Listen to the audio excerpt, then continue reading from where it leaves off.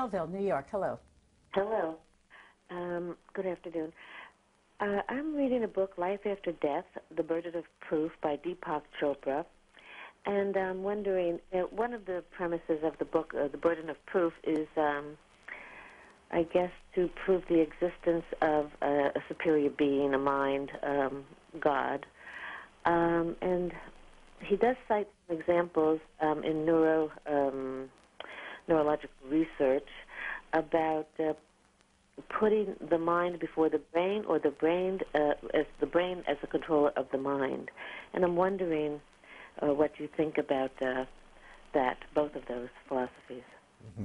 Well, I don't believe that there is any mind that's separate from the operation of the brain.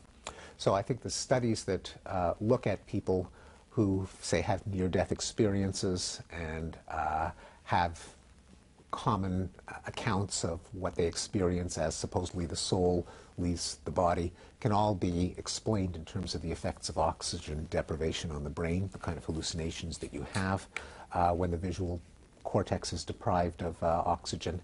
And I don't think that any accounts of a person ceasing brain function and then being revived and then being able to remember conversations that took place when there was no brain activity. I don't think any of those have panned out. They all turn out to be false reports, cases where it would be very easy to reconstruct it after the fact.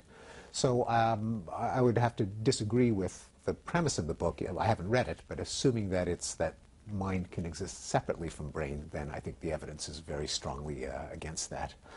On the other hand, the mind can affect the brain in the sense that the whole operation of the entire brain, which is very densely and richly interconnected, can affect certain parts of the brain. The mind can affect the body in the sense that when I want my hand to raise, it does raise, because mind in the sense of what my 100 billion neurons are doing can affect the body because the brain's connected to the spinal cord, which is connected to the hand.